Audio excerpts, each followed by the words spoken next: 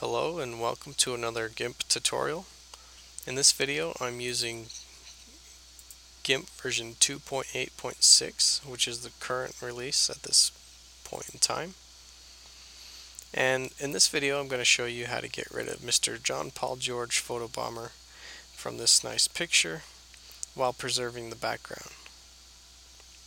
So the first thing we want to do is download the tool, and I give you the link in the description.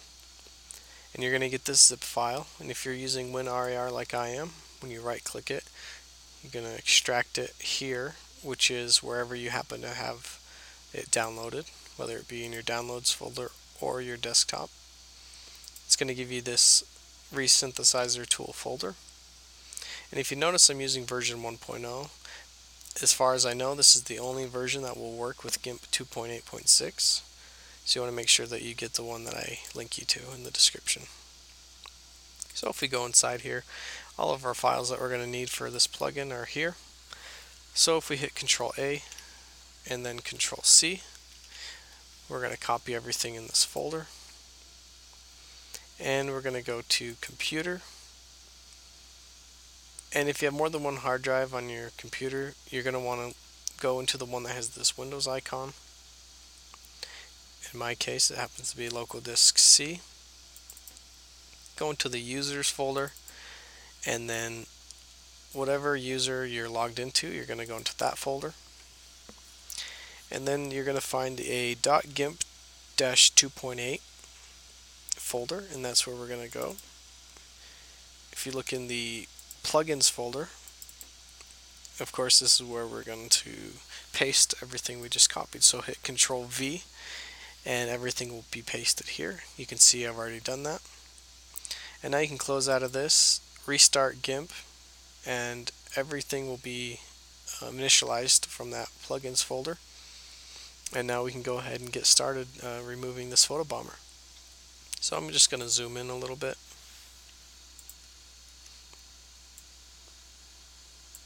And then I'm going to choose the free select tool, and I'm going to start just a little bit outside my canvas, and I'm just going to try to stay as close as I can.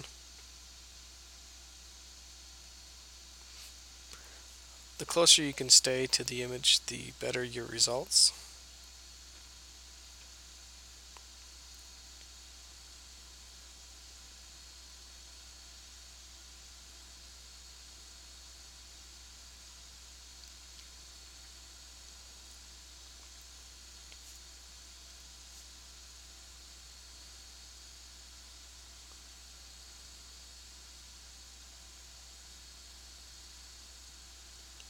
This tool works especially well on landscapes such as grassy fields, yards, beaches, water, because there's nothing really specific that it has to rebuild. It doesn't work really well when there's a lot of people in the image, because the way that this Resynthesizer tool works is it grabs pixels outside of your cropped area, and it pulls those into this algorithm that it runs, and it rebuilds this cropped out area with the surrounding pixels. So of course, if there's people in the surrounding area, then you're gonna eventually use somebody's eye or nose or ear or mouth, and it's not going to rebuild in a way that's going to be satisfactory. So I recommend, unless you're an advanced user, to only use this on landscape and images like that. So after you get your area selected, you're going to want to go to Filters, Enhance, and then we're going to go to Heal Selection. And this menu comes up here. Now the default is set to 50, and what this is this is the amount of pixels surrounding your cropped area that it's going to use to help rebuild the stuff that's going to be cropped out.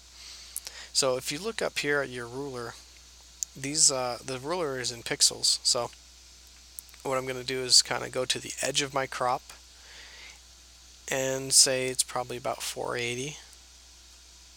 And if I go all the way over here to the beginning of this person, about 640. So I've got plenty of room for rebuilding pixels this direction. Now, what you want to be careful is if you decide to take pixels from all around your crop, well, now you're picking up pixels from down here, okay? And now it's not gonna mesh well with the water because this is all sand. So that's why you might choose the option sides. And what that means, it'll just go in this direction and this direction if we were more towards the center of the photo.